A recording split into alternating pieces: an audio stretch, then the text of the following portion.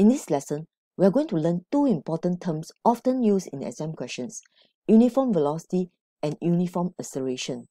Many exam questions uses these two terms to provide us with important information required to solve the question, so you must know them.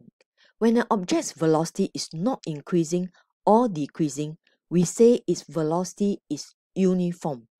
So when a question mentions uniform velocity, straight away you must know that acceleration is equals to 0.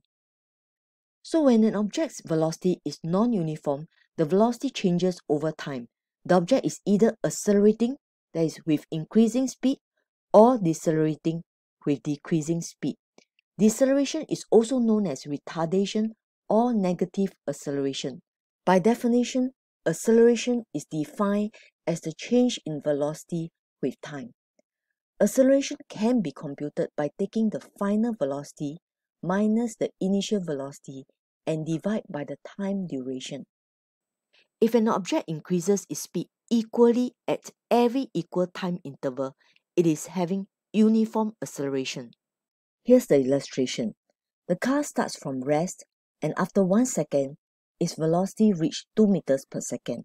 It continues to increase its velocity by 2 meters per second with every second.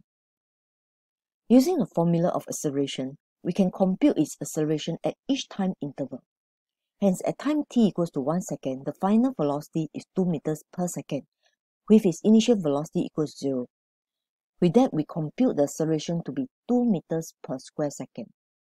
Similarly, from time t equals to 1 second to time t equals 2 seconds, the final velocity is now 4 meters per second and the initial velocity is 2 meters per second. So again, the acceleration works out to be 2 meters per square second. In the same way, we can compute the acceleration from time t equals to 2 seconds to time t equals to 3 seconds and get the acceleration to be 2 meters per square second.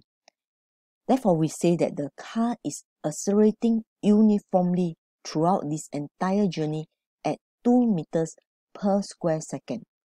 When the increase or decrease in speed over equal time interval is constant, we say the acceleration or deceleration is uniform.